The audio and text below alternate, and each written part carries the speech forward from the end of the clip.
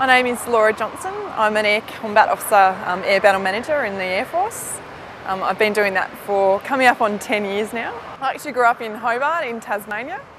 None of my family were in the Air Force, and I guess it was just one of those things that grabbed me, and I moved from Tasmania and went to the Defence Force Academy in Canberra and studied there for 3 years, and now I'm at Williamtown at 2 Squadron. So the aircraft behind me is a Wedgetail or Airborne early warning and control aircraft.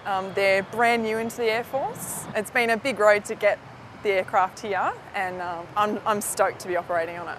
Air Battle Manager is one of the 3 streams of the Air Combat Officer job. We get to control aircraft both in ground-based jobs and now on the Wedgetail aircraft. It's one of those things, I guess, you start right at the basic level, just learning how to talk the language of how to talk to the Hornets. That in itself, there's a whole bunch of different phrases and words that we might use on the radio just to make it easier to understand.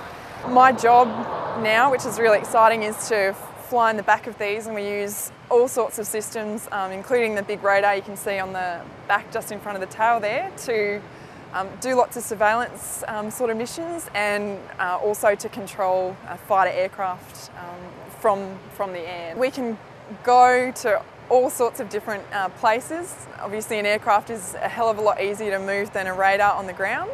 It also gives us a better picture and more flexibility with the amount of systems that we've got on board.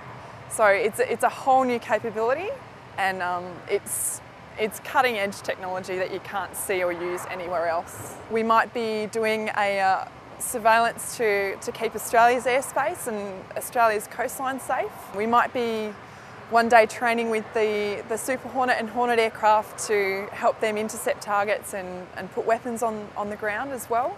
I guess it's one of those things where you always start small, and you know, when you're just learning the job, or I guess new, you're going to start off with maybe less aircraft or a smaller situation and not as many things going on, and then the more comfortable you get with your job, you get I guess more put on you, and things will get busier. It's not your run-of-the-mill job, and being an air combat officer is certainly one of the most exciting and you know, different jobs that is out there.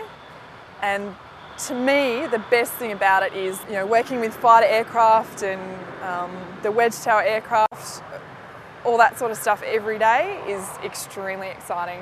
It certainly beats sitting in an office.